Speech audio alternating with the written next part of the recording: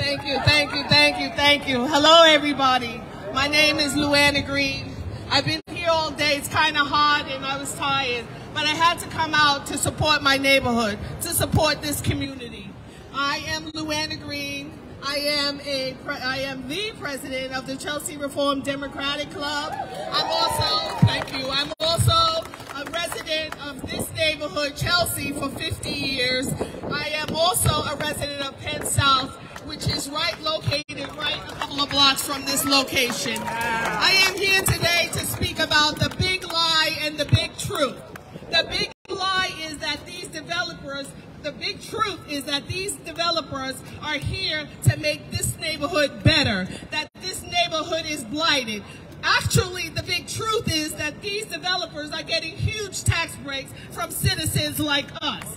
They are funded, and in return, we get increased demolition, increased homelessness, loss of affordable housing, the eminent domain takeover of longtime residents and businesses, the closure of hospitals, mental health facilities, programs for youth, school overcrowding, and a shortage of essential personnel, and a host of other blighted issues. This so-called blighted area has always been a tourist attraction, a tourist destination with its ornate buildings created by artisans from long ago. Its openness to receive everyone from anywhere, one of the greatest cities in the world. The greatest city in the world is now turning into a glass pavilion, a glass and cold steel pavilion. And the impact of its demolition of these buildings is not only going to be environmentally unsound, but also socially unsound. I want to tell you a little bit about this. Longtime residents are leaving New York in droves. Because they can't afford to live here anymore. Right. There's been at least a 70% decline in the mental health facilities and drug assistance facilities in this community. There has been also an increase in luxury housing. There's approximately 2.2 million apartments for whom? Who are these apartments for that's supposed to be called affordable? Okay? Who are these for?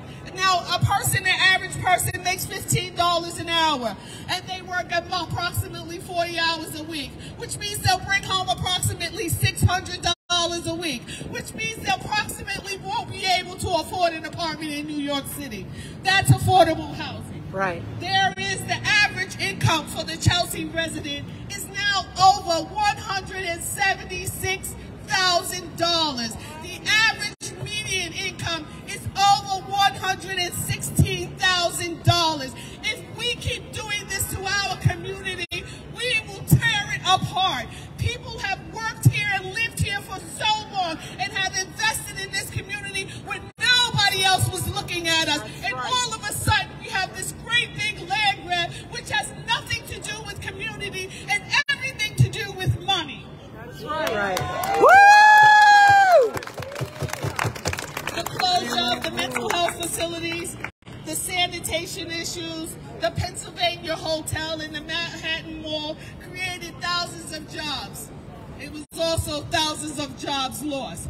Why would you close a hotel that's in the center of Manhattan near a major transportation hub?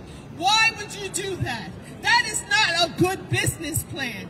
That is a tearing up a neighborhood plan. That is a selfish plan. That is only money in your pocket plan. It has nothing to do with the community. They are doing nothing for our community except tearing it apart.